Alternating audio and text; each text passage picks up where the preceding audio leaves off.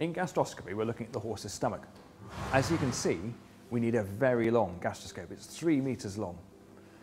We insert the gastroscope up the nostril. Again, we go at the low, what's known as the ventral meatus, which is at the bottom, that's what ventral means, and meatus, which means space, of the nostril.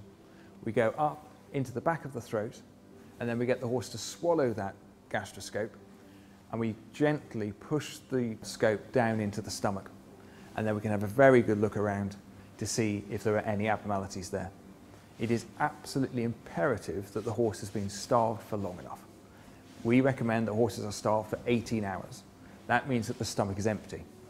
If the horse is eaten, then we can't see anything at all, and the whole exercise has been a bit of a waste of time. And we will always be able to tell whether you've starved your horse or not, because we can see the food that's in the stomach. Once we have got into the stomach, we inflate that into the stomach with air, because the stomach, when it's in its normal state, is actually quite collapsed and you can't see very much. So we actually put air within the stomach itself, a bit like a balloon. That actually expands the stomach and allows us to navigate around the stomach wall, which is what we need to do to get to certain areas, and allows us a clear visual inspection of the stomach lining. Once we've finished looking at the stomach, we then remove that air and gently come out of the stomach. And then we've finished our examination.